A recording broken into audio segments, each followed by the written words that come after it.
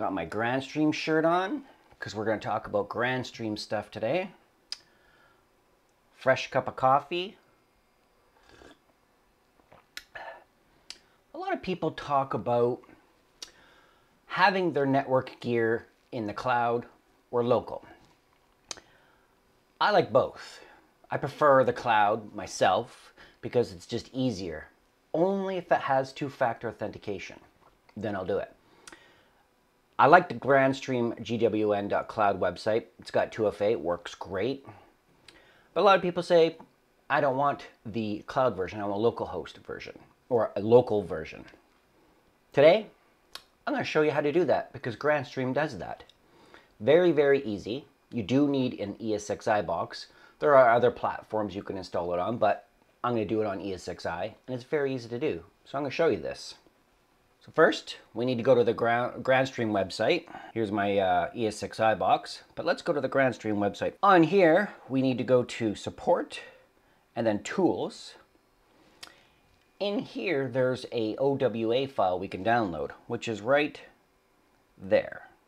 And I'm going to use the Ubuntu version because if I have problems with it, at least I know more about Ubuntu than I do CentOS and Elma, whatever Elma is. So I've already downloaded this file because it takes about 20 minutes to go because it's a 1.5 gig file. So once you've downloaded it, it's pretty easy. I'm going to open up the instructions guide here too. And there's a user guide only for the OVA. So I'll open it up for that so we can look through it. Let's have a quick glance. So we could download the PDF or you can just surf through the page here. Right here. Deploying the GWN Manager on VMware ESXi. Download the OVM file, create a new virtual machine, drag the file. Next, for the data store where he wants to live, I'm just going to use all the defaults. And then press next again for adding the options that it asks. We'll go over that. And then push finish. After that, you're done. You basically just have to do a walkthrough, find the IP address, and set up your username and password. So let's do that. So I've logged into my ESXi host. We'll go up here and we'll go create register VM. We're going to deploy a virtual machine from the OVA file that we downloaded. We'll go next. We're going to call this Local GWN. And then we'll select the file. We'll go to C, temp downloads, wherever you put your file. We'll go this. This takes a couple minutes. So as that's booting and doing, we are going to VM network. You might want to make sure that you're on the right network because some people use multiple VLANs and multiple networks on your ESXi box. This is just for demo purposes. This box doesn't do anything because it's a virtual lab. And make sure you correct the right network. So then we'll go next. And then we'll go finish. It's going to take a couple minutes. As that happens, we got ourselves an access point that we're going to adopt in there. This is the, what version is this? 7660LR, meant to go outside. Works well too. I'm going to plug it in. As it's doing its thing, this VM will start building.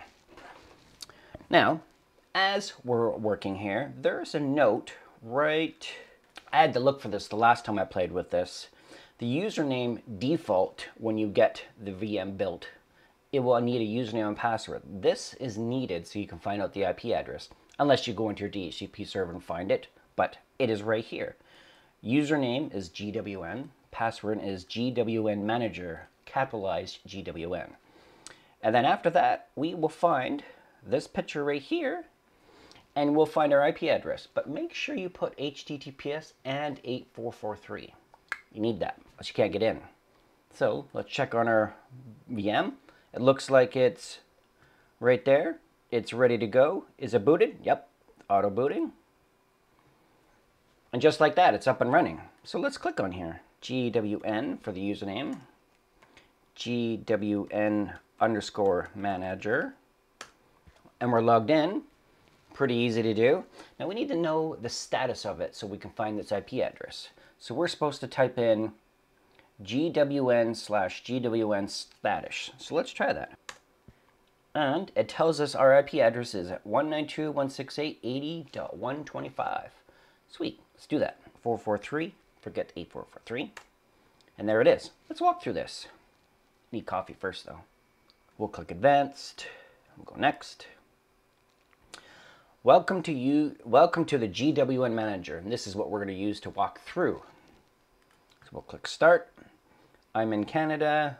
It's already found the time zone. We'll create a user account. We'll call this Jason's Lab. Password, none at, actually we'll just use mine. jason@jasonslab.ca. Next. It hasn't found any devices yet because this has to adopt. It's ready to be adopted, but we'll do that in a minute. We're not going to create any SSIDs for now. Okay. Jason's Lab. And sign in. When you sign in, it pushes you through a couple little bubbles to show you what's going on. So we got VPN, traffic management, new features again, a floor map tool.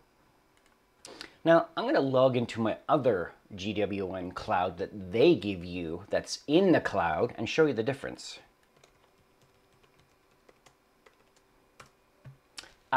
Two-factor authentication. Notice how the dashboard looks like this, but if we go to the local one, dashboard, it looks very, very similar, and it is.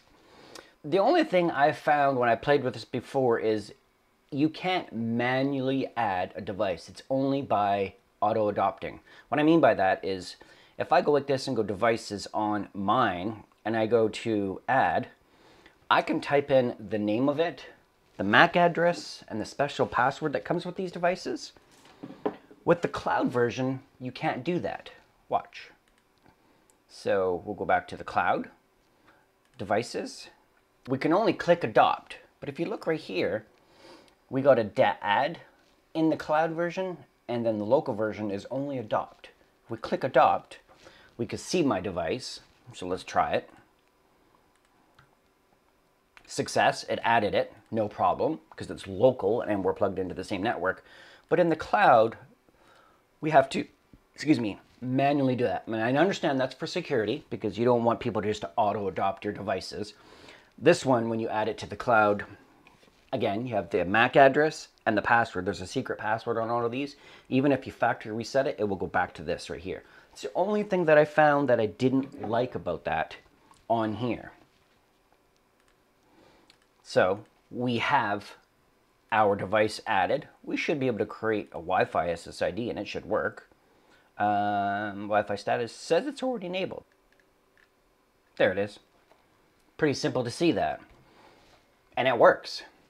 As you can see, extremely easy to use and set up as long as you're using Esxi. There's probably other ways of setting it up, but I like doing simple stuff. So quick video for you guys how to set it up. I'm going to be going over more videos like this, adding the access points and switches and stuff. So stay tuned. Hopefully that helped you out, and we'll go from there. Questions or comments? Let me know.